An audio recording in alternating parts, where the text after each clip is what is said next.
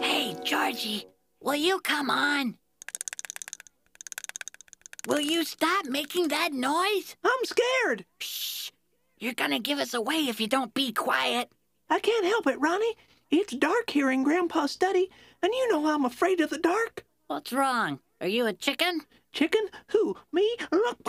Shh! Come on. How are we ever gonna be famous detectives like Sherlock Holmes and Dr. Watson if you're such a coward? It's our job to check Grandpa's study for clues. Now, where's the magnifying glass you were supposed to bring? A good detective needs a magnifying glass to look for fingerprints. Here it is. That's a lollipop. Well, it's the only thing I could find.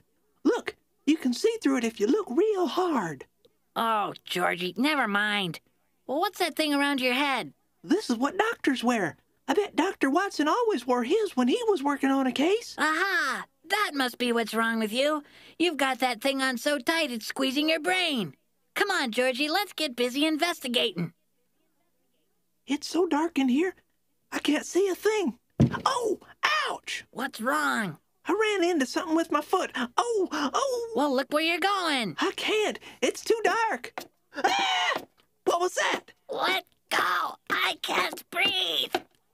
It's coming closer. Ah! Ronnie, Georgie, I didn't mean to scare you boys, but what are you doing here in the dark? Oh, Grandpa, we were looking for clues like Sherlock Holmes and Dr. Watson. Well, here's a clue for you. You can hurt yourselves walking around in a dark room. Tell me about it. You know, boys, it's just like chapter 8 of John, where Jesus was talking about being the light of the world. He said, "He who follows me will not walk in darkness, but will have the light of life." I guess Jesus was right. It is better to walk in the light instead of the dark. Right, Georgie? Right. Well, Georgie, you can count on Jesus to light your way no matter how dark it seems. Come on, boys. Let's go to the kitchen and have a look at that foot. Yeah, Georgie. Then we can talk about our next case.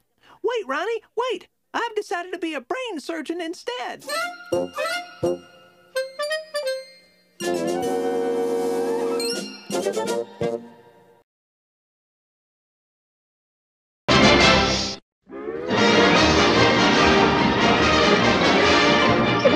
That's all, folks.